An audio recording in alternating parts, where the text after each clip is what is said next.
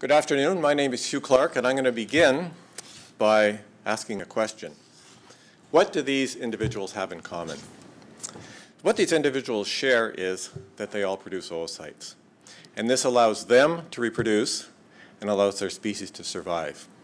And this is the focus of the research in my lab, how are oocytes produced, which is important and interesting to study, not only for these two reasons I've given you, but also because problems that can arise during the development of the oocyte may underlie some common birth defects.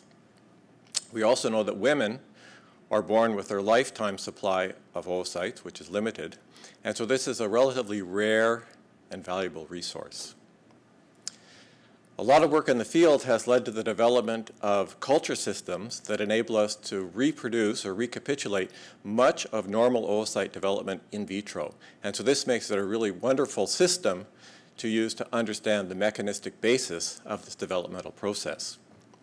And because we have this in vitro tool, oocytes are also a really useful model system to investigate other biological questions, such as the basis of cellular reprogramming or the effects of environmental toxins on cell behavior. So in my lab, we focus on three questions. The first is, how does the growing oocyte communicate with its external microenvironment? The oocyte lives inside a structure called a follicle, and we know that development of the oocyte depends on ongoing and continuous communication with the cells of the follicle that provide the appropriate signals and developmental cues.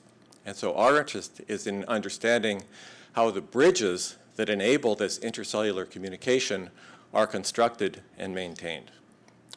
Secondly, we're interested in knowing how the oocyte manages key molecular transitions during its growth. For example, what we focus on are messenger RNAs. It's known that the oocyte makes tons of messenger RNAs, some of which are used right away to make proteins, others of which are stored away to be utilized later. And our interest is in understanding how the oocyte makes the decision whether to send a particular messenger RNA straight to the factory or to put it in the safe until later. Thirdly, we're trying to recapitulate normal oocyte development in vitro in order to improve the culture systems that are out there so that we can get a higher rate of development and get better quality oocytes at the end. Not only to have a better experimental system, but also possibly for clinical or therapeutic application in the future. So how do we do our work? Well, we do a lot of microinjection, for example, of messenger RNAs into oocytes, and in order to obtain those messenger RNAs, we utilize techniques of genetics. After the microinjection, we culture the oocytes, either alone or in the follicles, as you see here. And then at the end of the experiment, we get to use sophisticated instruments like confocal microscopes to generate these really cool images.